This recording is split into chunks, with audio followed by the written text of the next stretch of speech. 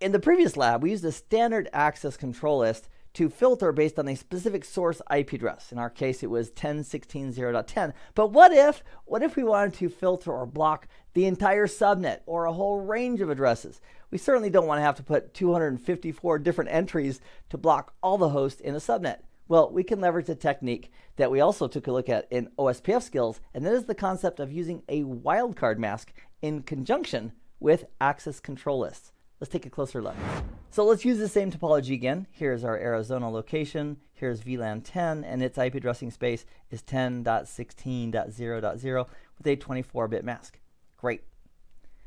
Now, if we wanted to use a standard access control list, and we wanted to permit or deny matching on just that network and not really care about the hosts, what we could do is we could add an access control list that includes the use of wildcard masks. Now, wildcard masks are the same concept that we talked about when we looked at them with OSPF. And a great way to think about a wildcard mask is think about the normal mask with an M and the inverse or the inverted of that, which is a W. That's a great way to remember mask versus wildcard mask.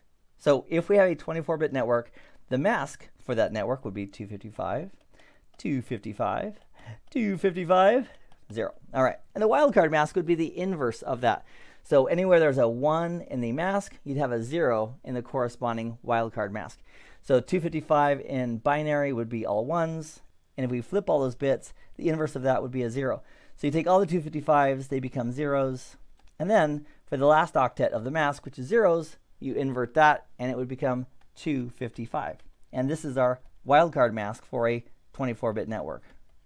And here's what it means. When we create the access control list, we'd use the syntax of access list. Give it a number. Let's go ahead and use 2 for a new standard access list, space.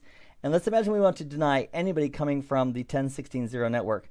We'd use the keyword of deny, space. We'd put in that network, 10.16.0.0. And with this access list, we want to tell the router to match and that we care about matching on these first 3 octets. And to do that with a wildcard mask, we use 0.0.0, which means match exactly on the first octet, second octet, and third octet. I care about matching those. That's what these corresponding bits from the wildcard mask says. But I don't care, says the last octet of the wildcard mask.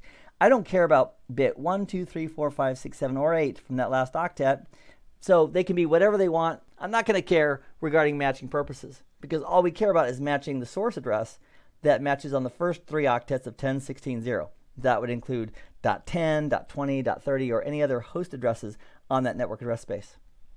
So there's our syntax. So basically we're denying on the 10.16.0.0/24 network using this wildcard mask. And the action is going to be deny. Now, what's the problem if we just created this one access control list and we applied it inbound on gig 00 on router 1? And I would like us to think about that for a moment. What is the problem, if any, with a one-line access control list that says deny and then applying it inbound on that interface? And if you're saying, well, Keith, you said there's an implicit deny where everything's now going to be denied on that interface, you'd be right. So in an access control list that's being used for packet filtering, we'd want to include at least one permit statement somewhere if we want traffic to be able to go into that interface. So let's add our second entry in access list 2 for permitting everything else. So our second entry would be any, meaning any source IP address and permit. And the syntax for that would be access list 2 permit space any. And then to apply this access control list to this interface in an inbound direction, we'd use the command in interface configuration mode IP space access group 2 space and then the direction. And we're going to apply that inbound. And that way the security guard is comparing all traffic against this list as it comes into this interface on the router. So in this video, we've taken a look at the benefit of a wildcard mask.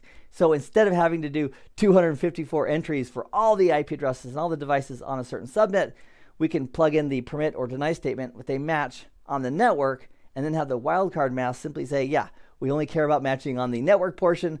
Don't worry about matching on the host portion. And that way we can get the entire subnet.